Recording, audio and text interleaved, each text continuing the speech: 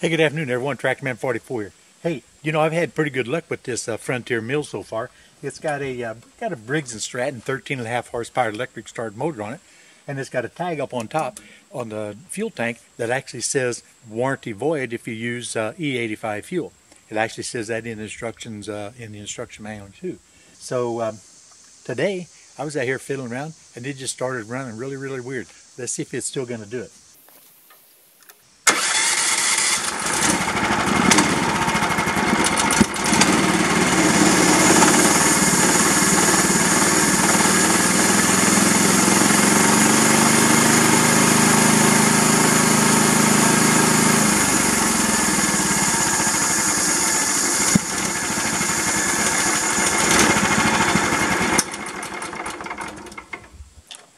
That's a slight improvement. A little bit earlier today, I went ahead and stopped and dumped a little bit of seafoam in the fuel. Now, I always run treatment in my fuel. I use a G gasoline additive in my fuel, and I've had absolutely no issues whatsoever. It'll stabilize your fuel, but that won't do anything if you happen to have some debris in the gas can or something like that, or you have some particulate or whatever fall into the gas tank as you're filling it up. So I'm not saying that's what's happened, but it sure sounds to me like it's starving for fuel or air, one or the other. Now, when I said it's doing a little bit better, you heard it die and kind of pick up and then die and then eventually die totally. That is a bit of an improvement because whenever I was running it, an hour ago or so, every time I just let off the throttle, it'd just go straight down and die, went to nothing, just like you turned the key off. Almost sounded like it was an electrical issue. So at any rate, I still think it's fuel. So what we're going to do, we're going to go ahead and pull the air filter off, take a look at that in case it's starving a little bit for air. And also, the next thing, we're going to go ahead and take the float bowl off and see if there's any debris in that float bowl or in that main jet.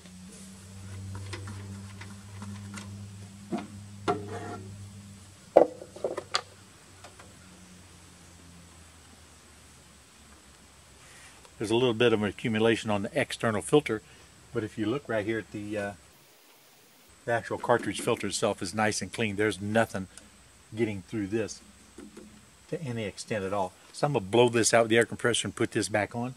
Then we'll go about the business of inspecting the float bowl. Got it all blown out clean now. We can go ahead and put this back on.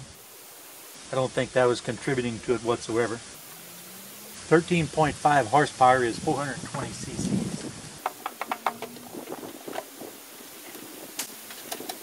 This has a fuel shutoff. So I'll go ahead and turn off the fuel shutoff. And I think it's a 10 millimeter down here. I keep a couple basic wrenches out here that take care of the adjustments and everything. So those just stay here all the time. Well, no, that is torqued on there. That float bowl was torqued on there. Of course, with this little bitty short wrench, I didn't have a whole lot of leverage. But if I see a little debris in here, that'll be a tip-off. But if I don't, then we have to look a little farther. There definitely is debris in the very bottom of this. A lot of nasty black stuff. I'm going to go get my mirror so I can look right up into that main jet and get my carburetor spray clean while I'm gone. Be right back. Oh, one thing I forgot to tell you. In the event the motor had an oil sentry on it, in other words, a low oil pressure sensor, and I'm not sure that it does or doesn't. First thing I actually did was pull the oil fill tab out, or cap out, and check the oil level. Because if the oil is getting really low, it can't develop the oil pressure enough to close your sentry circuit.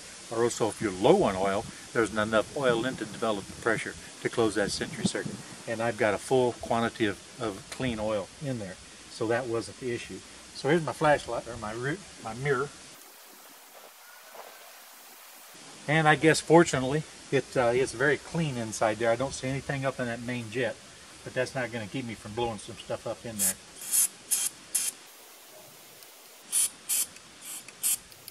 I can see the needle working. Float's working fine. I'm going to see if I can get a little blast of air and try to blast right up through that main jet. Clean that debris out of there.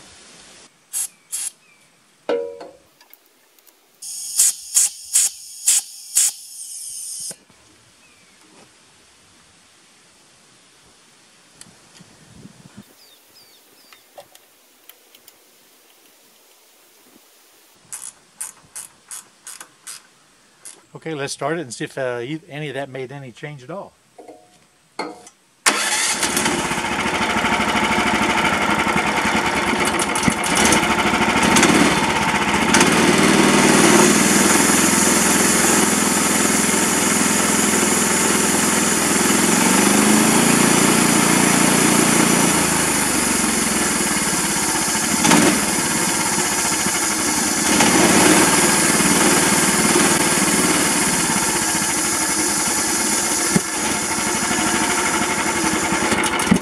At least it's wanting to idle. Well, at least it's wanting to idle. So we may have been a little bit successful. But I'm going to go ahead and run the rest of that tank of fuel through this thing with that sea foam in it, and see if the sea foam, in conjunction with what we just did, won't get this thing to level back out. And in the meantime, I'll probably go ahead and change the oil, because the viscosity could be getting a little bit thinner because the oil's got a little bit of age on it, a little bit of use. So I'll change that oil. And in the meantime, I guess I better look and see if it has a oil sentry on it. There's a bunch of stuff over here in the back that I really don't know what it is because I can't really get in there and see it. I have to take a look-see and see what I can come up with. But at least right now it does want to idle. So I'm thinking we might blow it on through.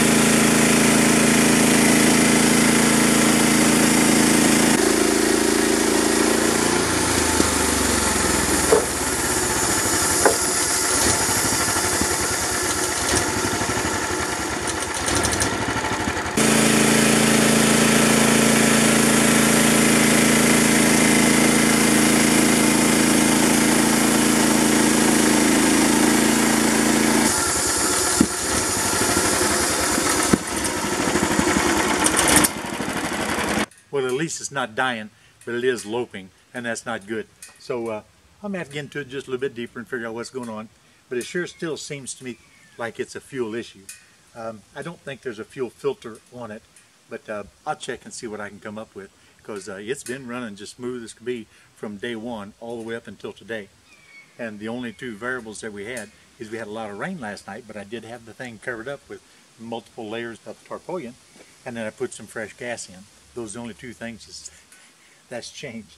So I'm sure we'll get to the bottom of it sooner or later, but at least now it's not dying. And you know what? That's the end of this one here. This is Tractor Man 44. I'm out of here, guys.